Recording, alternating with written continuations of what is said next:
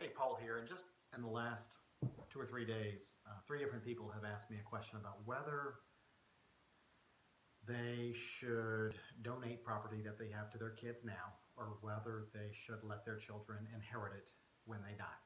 So, we see this a lot. Parents sometimes have some family property, they may have a camp, they may have some land.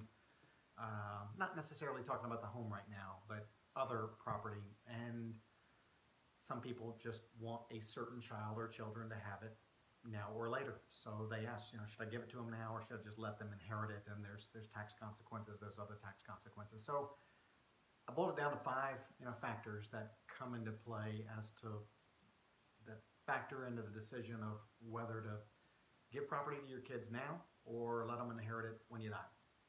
Factor number one is the step up in basis. Let's say, for example, you bought a piece of property for $50,000 and now it's worth $200,000 a year. If you give that property away during your lifetime, the person that you give it to will get what's called a carryover basis. They'll get what your basis was, $50,000. So when they ultimately sell the property, they'll pay capital gains tax on everything above $50,000. If you let them inherit that property when you die, then they'll get a step up in basis. So if the value when you die is $250,000, that'll be their new basis.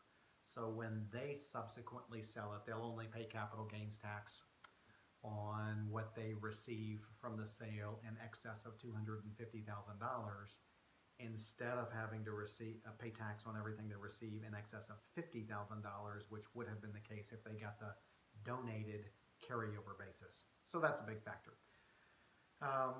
Keep that into consideration. Another consideration, and so really that first factor leads many people to keep the property and let the child or the donee or the inheritor inherit it to take advantage of the step up in basis. Factor number two is worked with someone recently and there was some family property. They wanted to leave it to a daughter, but they didn't want the daughter to be able to sell it. So it gets kind of complicated when you give property to a child and you want to put a restriction on them that they can't sell it. And typically that's done through a trust and you name another trustee, it gets a little complicated. So what this person is doing is he says, you know what, I'll just keep it because there are no adverse tax consequences of them inheriting it. I'll hold on to it as long, as I can, as long as I'm alive. That way I know it won't ever get sold. And then I'll let it go to my child when I pass away. And, my child at that point may have the maturity level where they won't sell it because they know that's, what I wanted. So that's another factor. A third factor is whether the property produces income. Some land produces timber or rental proceeds. So a decision of whether to donate or let someone inherit that, you have to take that future income into account. Some people will say, well, I'm not going to donate that property because I want that income and I need that income. Well, keep the property then. Some people will say, you know what, my child is in a lower income tax bracket, so I want him to have the property now. Let him get the income, let him pay tax at lower rates. So maybe that would be a factor to actually donate the property, although go back and take a look at the step up in basis factor from factor number one. So number three is income generated. Number four is, we hear people say, I've got this property, I just want my child to have it now. And sometimes that's enough of a reason to just give it to them. I just want them to have it. I don't want it anymore. I want them to have it. I want them for whatever reason to have it. So I want to donate it to them. So sometimes that's enough of a reason to do the donation. And then factor number five, the last one, is the estate and gift tax considerations that result from a donation or an inheritance of property. Everybody has that confused. So let's say, for example, go back to the example where the gentleman has property that he bought for $50,000 is now worth $200,000. He says, do I keep it, let him, or let him inherit it when I die? And he might mistakenly think that if I give him that property now, it's worth more than $14,000, he's got to pay tax, but he doesn't. So when someone makes a gift and it is in excess of the annual exclusion amount, which here in 2017 is $14,000. See, if the gentleman donated a $200,000 piece of property to someone, then he donated $186,000 more than $14,000.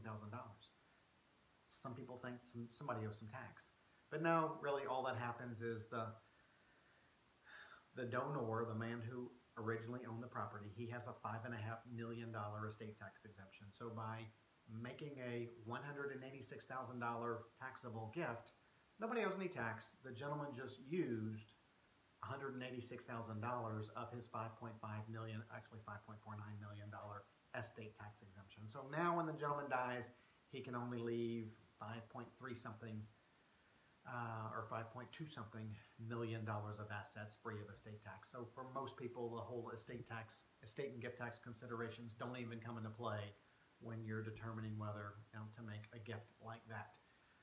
Maybe a sixth and kind of bonus factor that goes into whether property should be transferred if there's a worry that someone may need